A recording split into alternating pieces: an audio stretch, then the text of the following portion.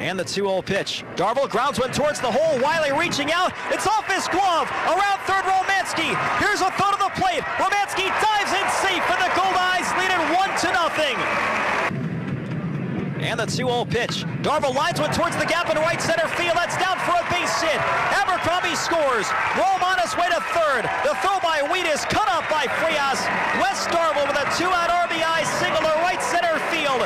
And the Goldeyes stretch the lead at 2-0. Murphy sets up outside. And the 0-1 pitch. Little looper, shallow center, tough play. Abercrombie charging, reaches, and makes a sliding catch to save a base hit. Eadington looks in to get the sign from Tanner Murphy. Outfield deep in a stride to left. The 1-2 pitch, swing and a miss. He struck him out, and the ball game is over.